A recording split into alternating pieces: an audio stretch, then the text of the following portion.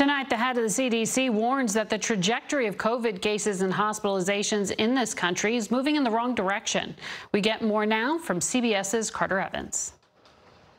Tonight, worries over another wave, with COVID cases on the rise in nearly half the country as states reopen and students celebrate spring break.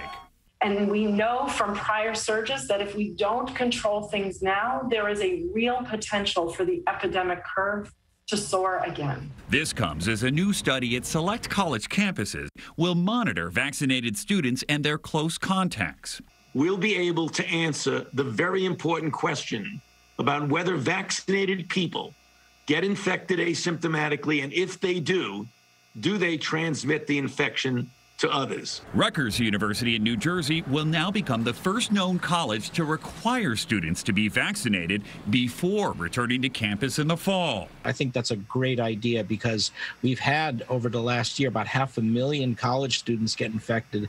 And there's been about 100 deaths linked to outbreaks on college campuses. More states are now expanding eligibility for the vaccine to all adults. The news that I think all of us have been waiting for: all Minnesotans aged 16 and above will be eligible to receive their vaccines. 47 states and the District of Columbia say that'll happen by May 1st at the latest. Just 3 states, New York, Arkansas, and Wyoming, have yet to commit. And as the country waits for the pandemic to end, there are still hopeful moments to hold on to.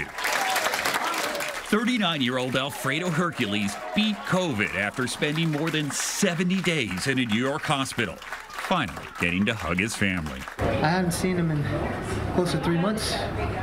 Just happy and blessed to be home with my girls.